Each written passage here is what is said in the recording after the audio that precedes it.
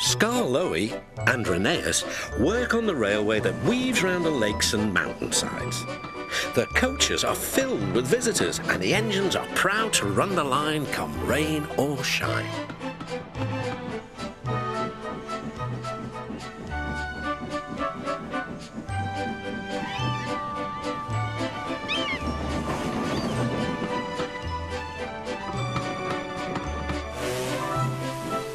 The engines will never let their passengers down, but they are old and tire more easily.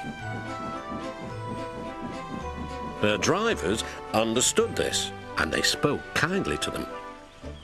There's more than enough work for you both on this railway.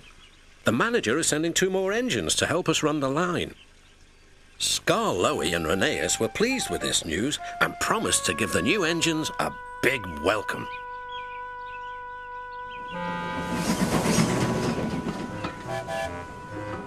When Sir Handel and Peter Sam arrived, they found they had much to learn. "What a small shed," grunted Sir Handel. "This won't do at all. We're much too smart for this old shack." "I think it's nice," said Peter Sam. "Huh," replied Sir Handel. "What's that rubbish?" "Shh," said Peter Sam. "That's Skarloey. He's famous." And he whispered to Skarloey, "I'm sorry, Skarloey. Sir Handel's upset now, but he's quite nice, really." Skarloey felt sorry for Peter Sam. "Now, Sir Handel," said the fireman, "I will get you ready for work."